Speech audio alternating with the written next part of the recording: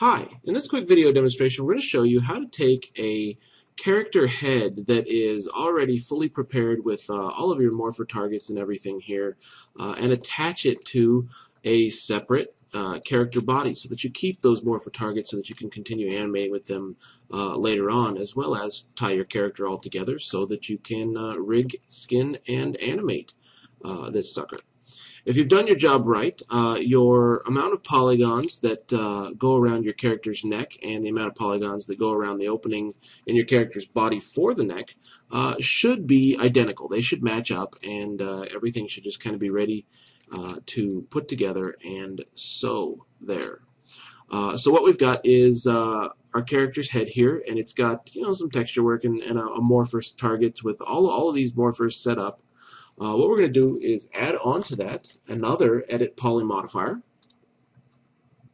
and then inside that edit poly modifier, which keeps our morpher targets below here, we're going to use the attach button and connect that 3D body that we just had. It looks like my normals got flipped there somehow, but we can select those and use the flip button to kind of turn them back around.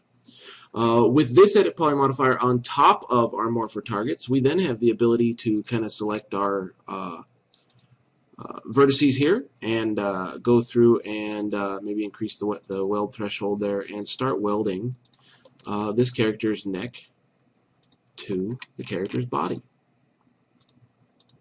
In the end, once we're all done, we've still got the ability to go down the stack and use our morpher targets, but up here at the top where we're going to put above this our skinning modifier and attach our rig, everything will be put together and built just nicely.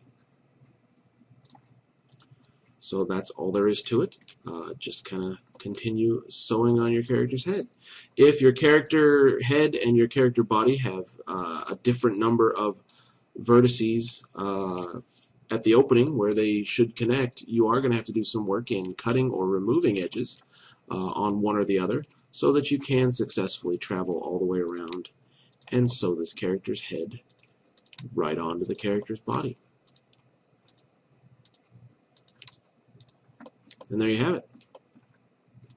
After that, we can add things like our mesh smooth. You'll want to get rid of your mesh smooths before you do this little technique here. But then you can put them on only one back at the end, and hopefully your character, full head, full body, and everything should be ready to go. All you need to do is texture and rig. All right.